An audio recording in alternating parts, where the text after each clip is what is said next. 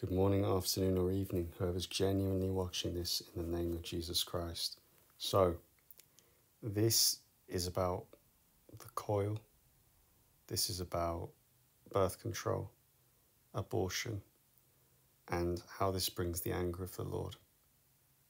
This is going to be a controversial topic, and I know the enemy's not happy with it, but we have to spread the truth. And the truth is in Christ, and the truth is Christ. And we are children of truth as Christians.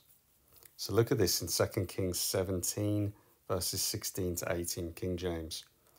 And they left all the commandments of the Lord their God, and made them molten images, even 2 calves, and made a grove, and worshipped all the host of heaven, and served Baal. And they caused their sons and daughters to pass through the fire, and used divination and enchantments, and sold themselves to do evil in the sight of the Lord, to provoke him to anger. Therefore the Lord was very angry with Israel, and removed them out of his sight. There was none left but the tribe of Judah only.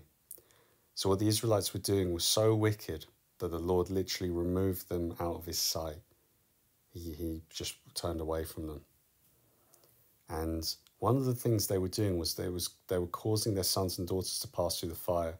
Now, if we read other scriptures, it talks about people sacrificing to Moloch and stuff like that. So they were literally sacrificing children to these demonic gods. Now, someone might be going, hey, you know, that's not something they've done. They've never put a child in a fire or sacrificed it to a god. What does putting a child in the fire, in most cases anyway, if it's done purposely as a sacrifice, what happens? The child dies. And there are principalities and powers and demons that receive worship through the killing of children, through the killing of babies. They're innocent, they're beautiful, they're precious, made in the sight of God. Obviously born with original sin and eventually would need to be born again of the water and the spirit. But children are beautiful. What's something that's going on today that is causing many children to die? We know abortion is one, but has anyone looked at this? So this is now, and just to look at the sources of this, just so you don't think, oh, this guy, he's some Bible basher and he's posting nonsense articles from Reddit or something from some Karen Christian or whatever. No, this is proper stuff. So look at this.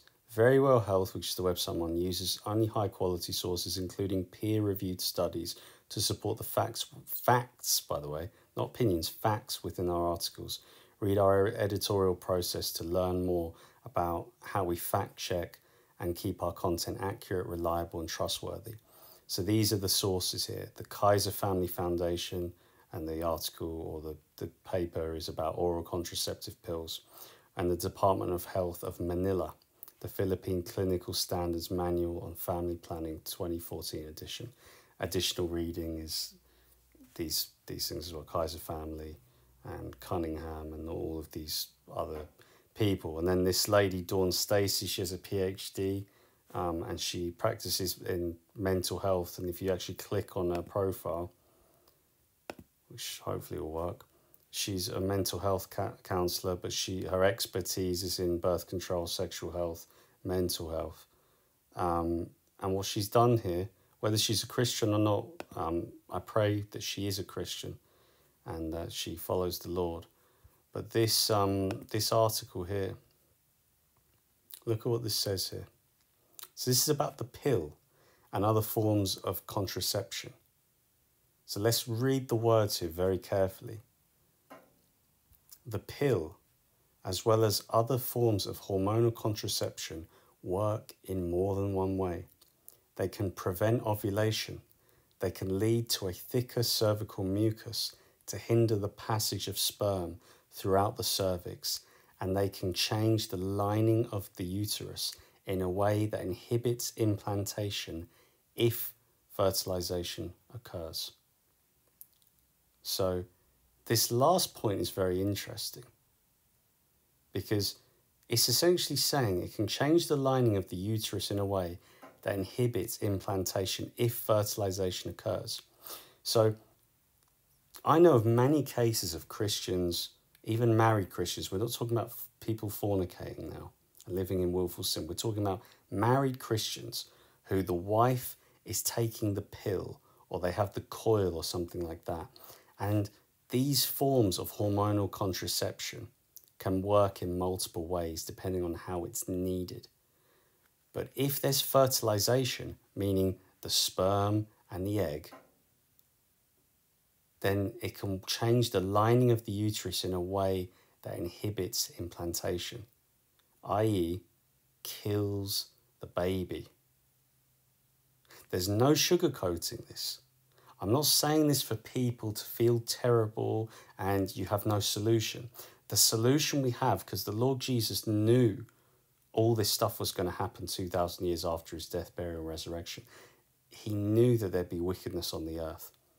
And obviously he's paid the price through the cross at Calvary. But we need to confess these things. I'm not saying this to plug this YouTube channel, but I'm going to be doing a video very soon, God willing in the next day, to go through a prayer list that myself and a brother, led by the Holy Spirit, used and made.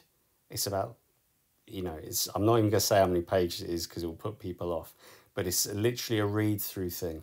And I'll have all the words on the screen, just like this. I'll be scrolling through the PDF document and I'll be reading out this prayer.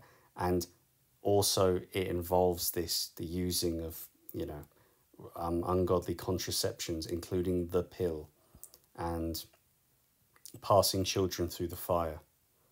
And there's repentance for that. And the Lord will bring healing for this. If someone's sincere, the Lord will bring healing for this. But basically, this is an important topic.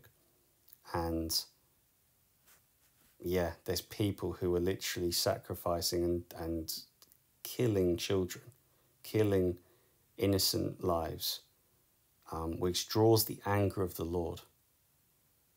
Whether it's knowingly or unknowingly, it's still doing something that the Lord hates. But the Lord, once we know and we are aware and we repent, because people perish as well because of a lack of knowledge, as it says in Hosea.